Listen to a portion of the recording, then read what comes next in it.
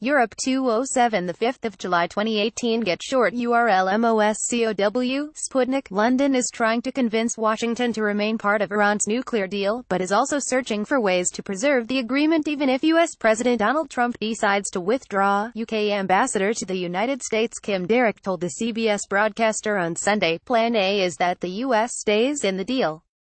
That's what we're working towards. But of course we are looking at all eventualities. So we're looking at options for maintaining the deal which we hope they won't, should the U.S. administration choose to withdraw, Derrick said.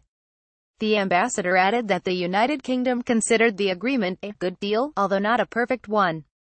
No deal ever is perfect, and the U.S. president is rightly concerned about Iran's regional activities, which are malign and damaging to security and stability. And he doesn't like the fact that missiles aren't covered. He's not happy about the sunset clauses. He thinks the inspections regime should be tougher, Derrick said. The ambassador explained that the United Kingdom had some ideas about assuaging these concerns.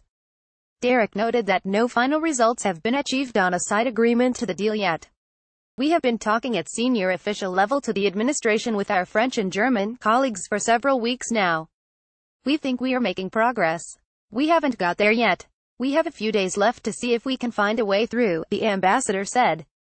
Trump, who has been critical of the deal since his election campaign, is expected to announce no later than May 12 whether Washington will remain part of the agreement. In 2015, Iran, China, France, Germany, Russia, United Kingdom, United States, and the European Union agreed on a Joint Comprehensive Plan of Action, JCPOA. Under the deal, the international sanctions would gradually be lifted off Iran in exchange for Tehran maintaining the peaceful nature of its nuclear program.